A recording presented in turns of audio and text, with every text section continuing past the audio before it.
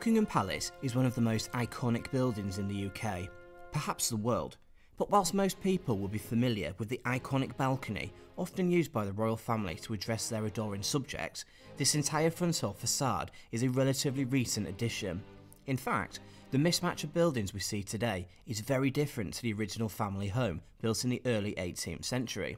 In this video, we're taking a look at the history of Buckingham Palace and its evolving architectural design.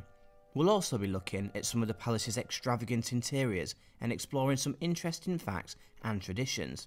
And all this in less than 10 minutes, so pour yourself a cup of tea, put your feet up and enjoy.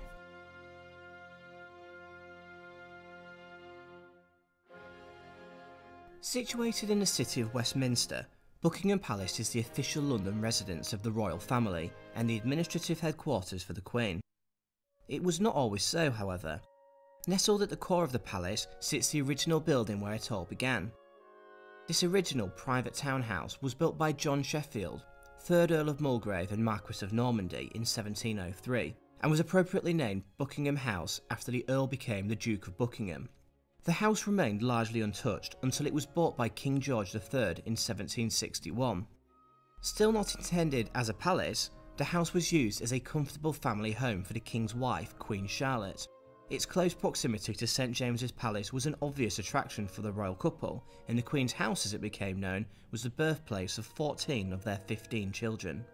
The Queen's house went through its first major renovation in 1761, when it was acquired by George's extravagant son, George IV. He had ambitious ideas for the house he had just inherited, and petitioned Parliament for funds to transform the house into a palace. The architect John Nash was commissioned for the transformation and began demolishing the north and south wings before rebuilding them on a much larger and grander scale. The palace was built around a central courtyard with entry gained via a stunning marble arch. This, however, was later relocated to Hyde Park Quarter. Unfortunately for King George, this transformation was a major PR disaster, with spiralling costs reaching £500,000. That was an awful loss of money for the time, and the people were just not happy. Unbelievably, the king never got to move into his fairy tale palace, and it remained unoccupied until Queen Victoria came to the throne in 1837. Unfortunately for Victoria, her first few years at the palace were far from comfortable. Due to financial constraints and a desire to rush through completion, a number of design flaws throughout the palace led to some pretty dire living conditions. One such issue was that a design flaw in the chimneys resulted in them smoking so badly that the fires could not be lit. This left the palace freezing cold, and residents were unable to live there comfortably. As if this wasn't bad enough, ventilation was also poor, and left rooms smelling stale and musty. Another issue led to concerns regarding gas lighting, and it was believed that a gas explosion could result in the entire ground floor being blown up. A further design flaw meant there was also a significant lack of nurseries and visitor bedrooms. These issues were later rectified by architect Edmund Bloor, who added an additional floor to the palace and also built the iconic East Wing. This contains a famous balcony which was first used by Queen Victoria in 1851 when she greeted the public during celebrations for the opening of the Great Exhibition.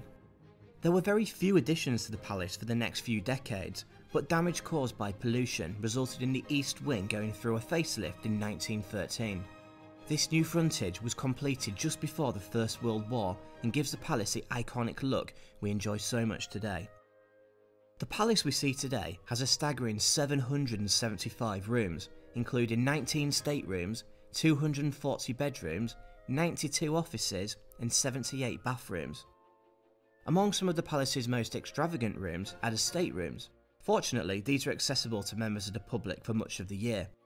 The staterooms are public rooms which have traditionally been used to entertain guests and visiting dignitaries. They are used in the same way today by the Queen to welcome and entertain politicians, monarchs and other VIPs. The staterooms consist of 19 rooms beautifully designed by King George IV's architect John Nash. These rooms are striking and furnished with some of the finest items from the royal collection. Pieces include paintings from the likes of Van Dyck and Canaletto and some of the finest pieces of furniture in the world. Some of the grandest staterooms include the dominating throne room with its beautiful chandeliers and deep red walls, the music room, which is used for royal christenings and where guests are presented to the Queen, and the exquisitely furnished white drawing room, which is used as an extravagant reception room by the royals. The largest room in the palace is the Grand Ballroom. This is also used as a banquet hall when the Queen is entertaining important guests. The ballroom was also the first room to be fitted out with electricity in 1883. So, some interesting facts about Buckingham Palace. The palace has its own post office, police station, doctor's surgery, cinema and a pool. It even has an ATM. During World War II, King George VI and Queen Elizabeth refused to leave the palace, making it an extremely attractive target. In fact, the palace was deliberately targeted by the Germans, and the palace grounds and the palace suffered a total of 9 direct hits during air raids. King Edward VII was the only monarch to have been born and died at Buckingham Palace. It takes 10 days to prepare the Grand Ballroom for a state banquet. You can tell when the Queen is at home when the palace flies the royal standard. When she's out, it's the Union Jack. A boy called Edward Jones, or the Boy Jones as he became known, broke into the palace on at least 3 occasions between 1838 and 1841. He stole items of the Queen's underwear and claimed to have sat on the throne. He was eventually kidnapped by the government and sent to Australia. Buckingham Palace became the centre of the suffragette campaign in 1914, when a group of women breached the gate and attempted to present their Votes for Women petition to the monarch. Buckingham Palace is not just the official London residence for the Queen and her husband the Duke of Edinburgh. In fact, it's also the official London residence for the Duke of York, his wife and their daughter. Buckingham Palace is not the monarch's official residence. This is actually still St James's Palace, a little known palace situated just down the Mall. This is where the Queen's Court is situated. A tradition of posting a message on the palace's gates informing the public of a royal birth or death is still carried out today.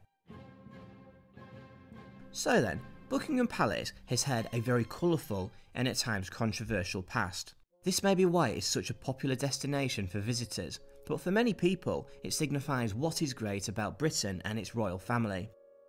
People wanting to experience a bit of tradition will not be disappointed with all the pomp and circumstance that comes with the royal family.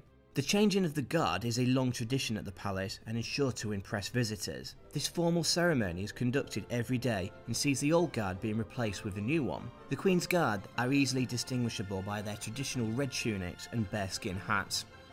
The Queen's Guard can also be seen once a year in June, when the Queen's unofficial birthday is celebrated.